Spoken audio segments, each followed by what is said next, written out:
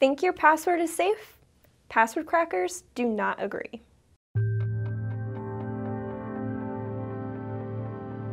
Password cracking is the process of using a program to identify an unknown or forgotten password to a computer or network resource. While it can be useful in innocent password recovery, password cracking is most often used maliciously in criminal activity. Password cracking can reveal information that threat actors can use to steal banking credentials or to commit identity theft and fraud. Password cracking programs can recover passwords using various techniques, like using a list of commonly used words or even use algorithms to guess a password. The easiest and fastest passwords to crack are short passwords, passwords with personal identifiers like pet names or birthdays, and passwords with predictable patterns like 1234. Unpredictable and strong passwords can help prevent password cracking, but most passwords don't live up to their potential. Check out the link above or in the description below to see if your passwords are secure and how to beef them up. So you might be wondering, how do these attacks work?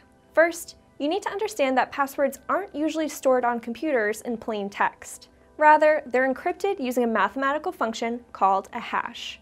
So the password, password123, won't show up as such, it will show up as the hash. An attack usually follows 4 steps.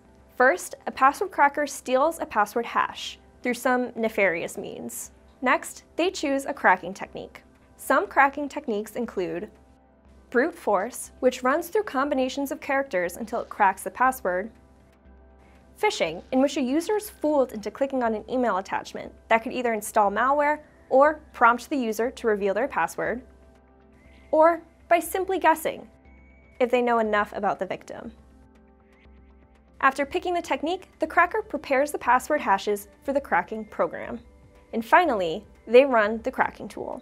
The 3 most commonly used cracking tools are Cain and Abel, Oafcrack, and John the Ripper. The legality of password cracking can vary.